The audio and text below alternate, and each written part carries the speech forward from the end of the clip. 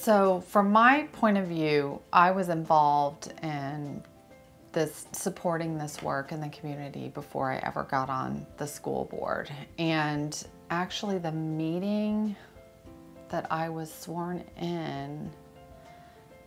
at was the meeting that we approved an evidence-based program that was going to be implemented for all of our 7th graders. And I was delighted because it was a program that I was familiar with, and I learned at that time about the process that our SHAC, our School Health Advisory Committee, went through to recommend this particular program for our kids. And HISD has a history, I think, of being fairly progressive in the sexual health or sex ed classes that we provide for our kids.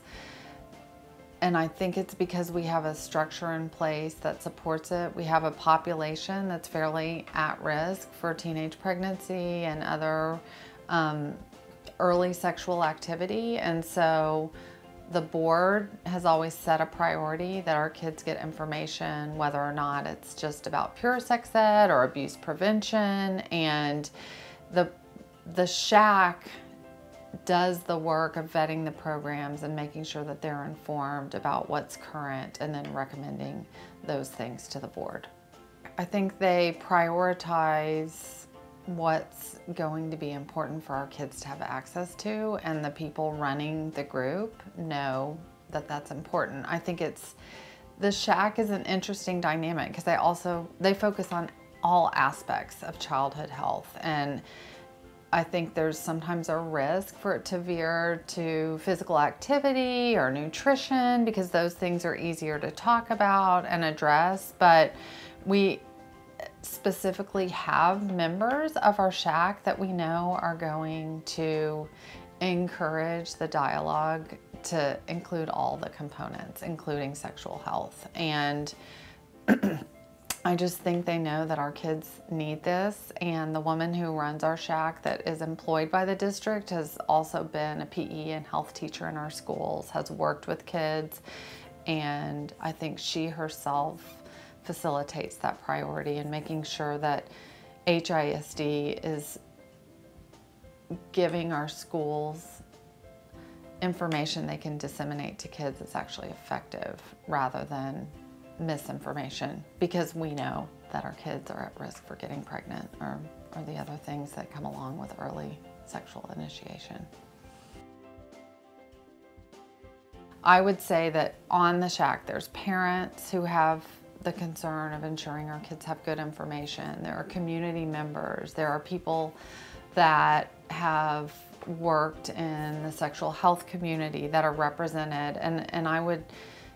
say that that is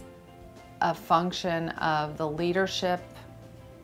from our administration and from our school board, because we appoint members to the SHAC. So those of us who have been actively involved in making sure the SHAC membership is current are willing to check in with people and make sure that they're not going to fight against certain things that we've prioritized. There's usually only a couple of key players who actually feel comfortable talking about the issues and advocating for them specifically. And so if you're a district in the process of transitioning from something you don't think works to an evidence-based program, I think it's critical that you have at least one person on the board that's willing to ask the questions and push the issue, and then also ensuring that there are people in the decision-making body, which for us is the SHAC, that recommends appropriate policy and programming to the board, that will also advocate. Because I think we still live in cultures, even when we know it's the right thing to do, that people would rather not actually talk about all the details or the decisions you're making. And what we've found is that, contrary to what one might fear, that if you talk about it, you're going to attract negativity or people that push back against you. I think people just are appreciative and have been supportive of decisions that have been recommended to us and that we in turn have approved for the district to put in place. To me, The first key thing is that you have a champion that's comfortable discussing and advocating for this kind of thing, and that knows it well enough that they can answer questions as they arise, and they're also willing to continue to march forward instead of backing off. A lot of times controversy is less real and happening in real time than it is fear of potential controversy. And what I've learned is if you address these issues that are potentially controversial in a very straightforward manner, you have information readily available for people who have questions, you're able to rebut any myths that come up quickly, and to have an external resource that can help you as well in answering those questions, an expert, someone who can also give data about the reality for kids who don't get this information, and just being pretty frank and upfront and not